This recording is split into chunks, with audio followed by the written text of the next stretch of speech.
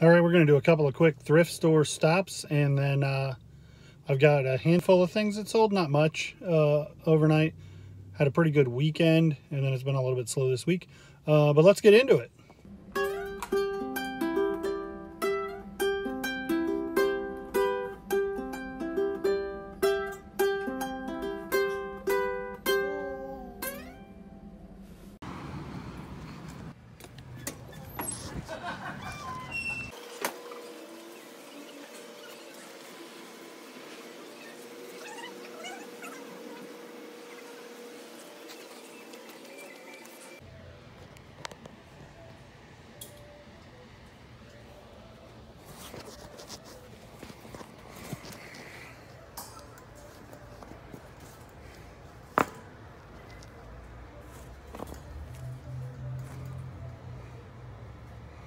I think I have some more ASU stuff at home.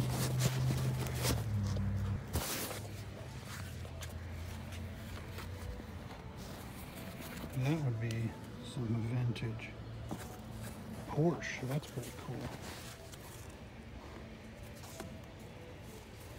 cool. Oop, the snap's gone. Oh no, it's broken off.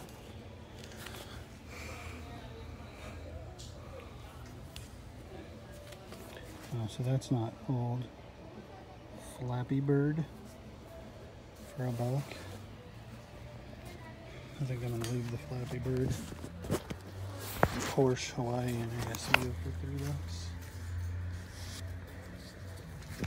So this section seemed to be almost entirely those t-shirts that you get when you volunteer for something. I go through this place a lot and see good toys every once in a while, but really nothing today. I'm glad I didn't have my kids because there was Miles from Tomorrowland and Paw Patrol, and they would have begged for that. I haven't bought hard goods from this place in quite some time. There just seems to be a lot of filler, nothing common stuff. Okay, so not the most lucrative haul in the world, but I only spent like $6.50, and I turned the camera off right before I found this old John Deere hat. It's not like the good old John Deere hats, but that's probably $10 or $12. This ASU hat, it's funny, in the reverse it looks like USA on the selfie cam. This is vintage. I'm not sure if it's licensed Arizona State or if it's somebody just put those letters on there, but either way, that's a cool older hat. It's probably $10. This old Porsche I'm a little bit excited about. Yopoing. I don't know if I can get that to where you guys can see it or not. Yeah, I have no idea, but we'll find out. That's definitely vintage, definitely Porsche.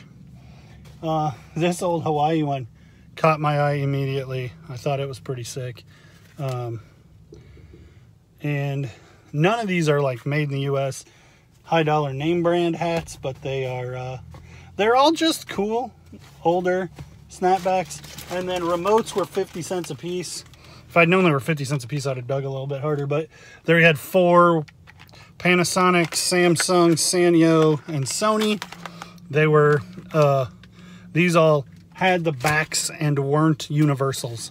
And they probably had 5 or 6 more in there, but I didn't bring a lot of cash with me. So, all right, on to the next place. All right, well, this is the Habitat for Humanity store. I don't hold out a whole lot of hope for this place because they mostly deal in big stuff, and a lot of times their prices are like full retail or beyond. But I do find stuff from time to time. Forgot my mask. Now I'm ready.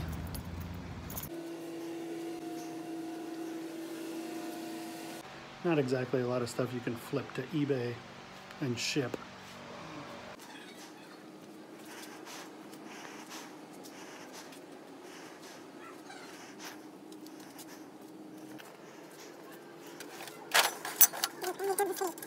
City. The pride of the city.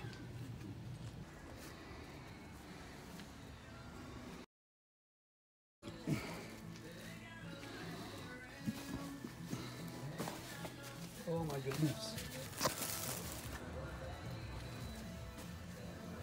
That is cool.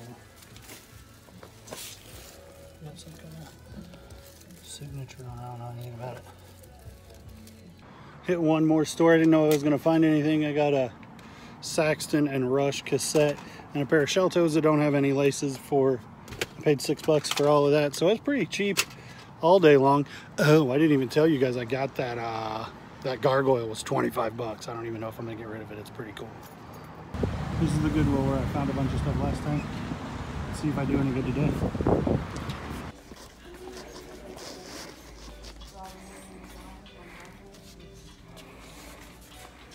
Wow. Those DSs are gone. That surprises me.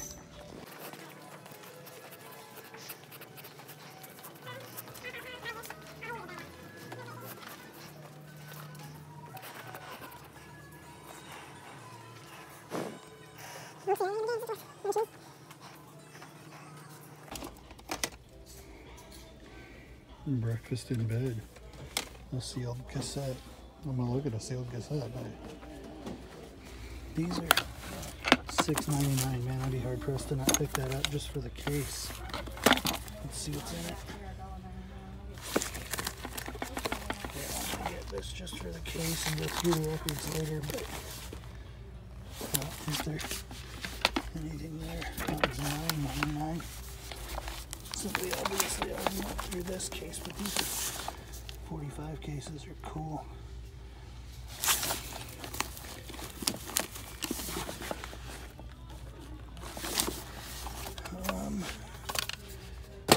Yeah.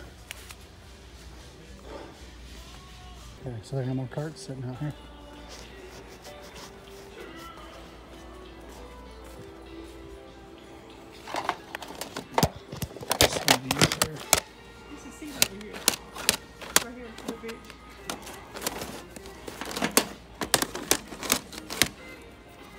Jet.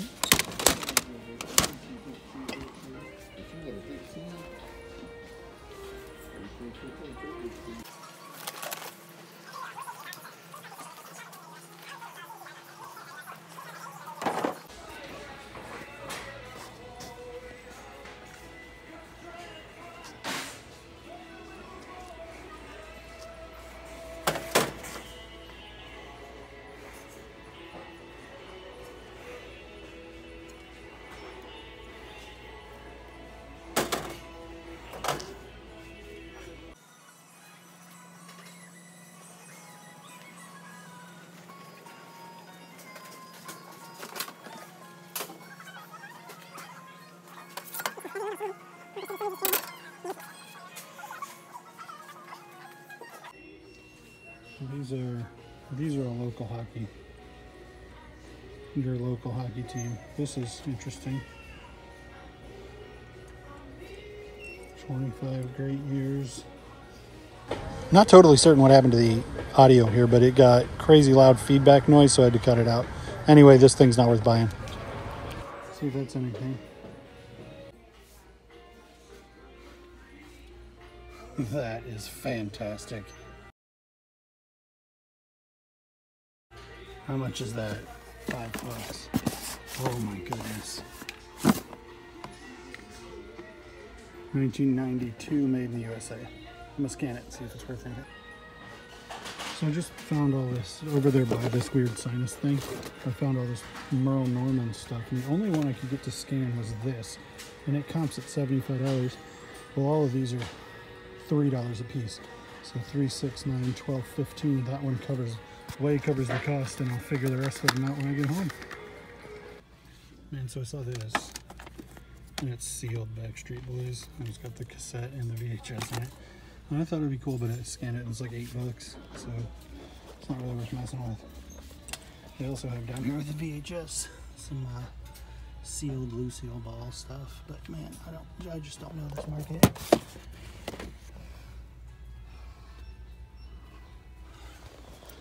Walking by a clothes rack and found this Florida Gators #1 for $3.99.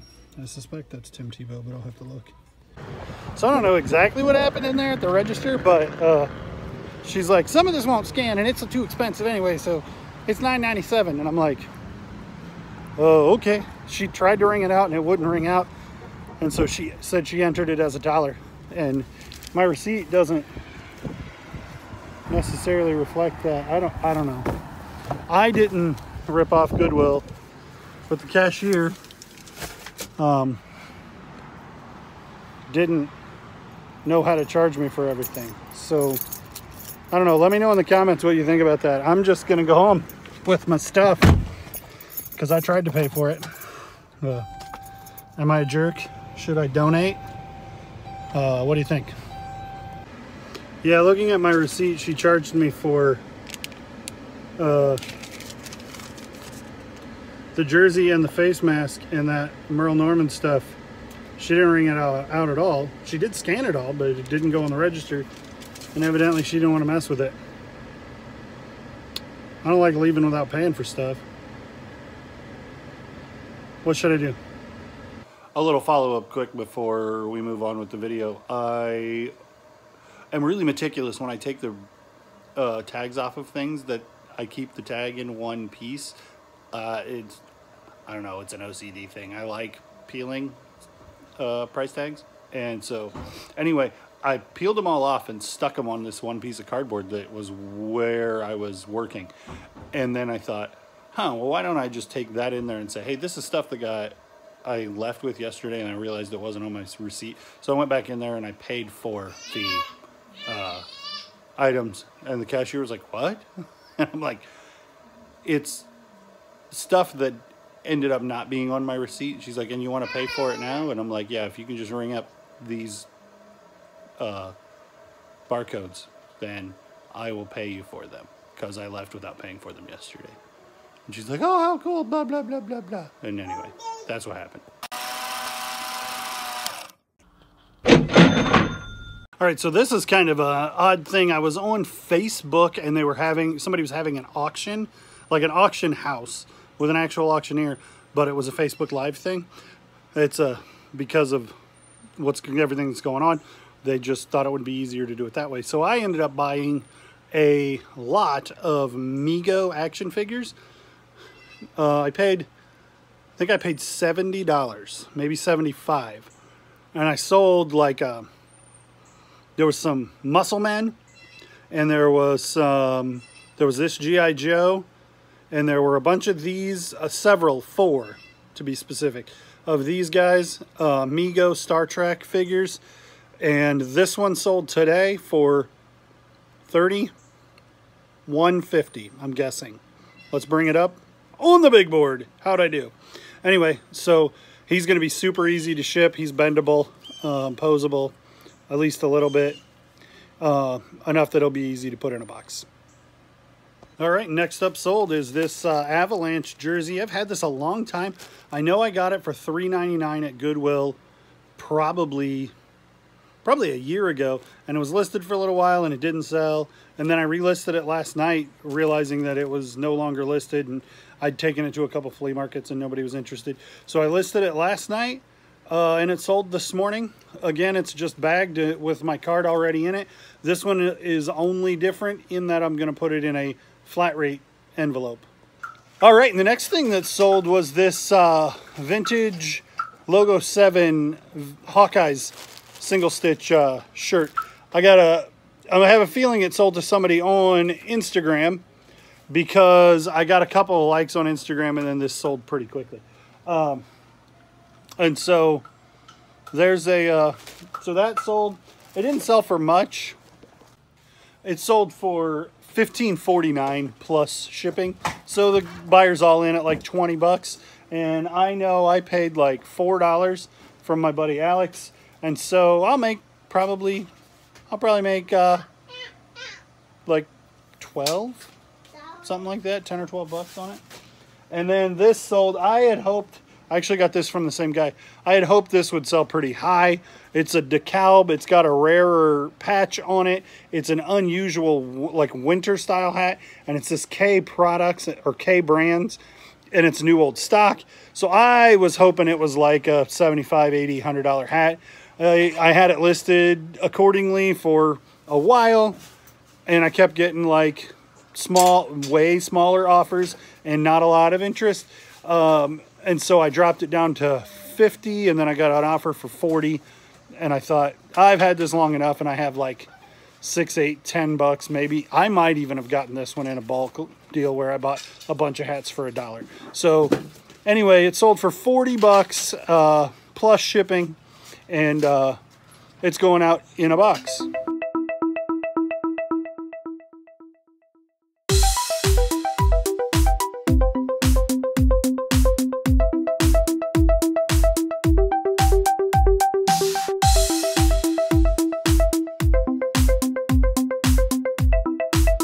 All right, for this Iowa shirt, I'm just reusing a padded envelope from Target. I just tore the label off of it, and they're getting a sticker and a card. DeKalb hat in a box with a sticker and a business card. Hey, if you're not following us on Facebook, eBay, and Instagram, obviously you're here because you're seeing us on YouTube. Check those things out. Give me a like. It means a lot. Thanks. Because I know that this weighs more than 1 pound, then it's best on clothes to put it in these flat rate padded envelopes, because it's just super duper easy, and it costs the same, and it's controllable, and it's easy, and it's free shipping materials. So boom, and there's the envelope, or there's the label, and we're good to go. That's crazy. The neighbors are playing Spanish music super loud. Anyhow, if you follow me on Instagram, then you've already seen this guy in his new home.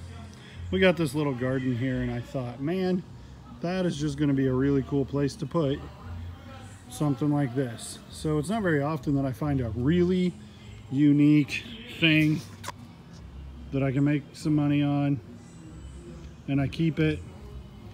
But it's also not very often that I get a chance to own a gargoyle at a reasonable price. All right, well, that's going to do it for me today. Thanks for watching, but seriously, click like and comment. Just say, hey, I watched, or anything, because it makes a huge difference on the channel. I've noticed as people have started commenting, I start getting more views and more subscribers. And so if you watch this and you would be willing to just put 3 periods in the comment box, it would mean a lot to me. Say hi. Did you say hi?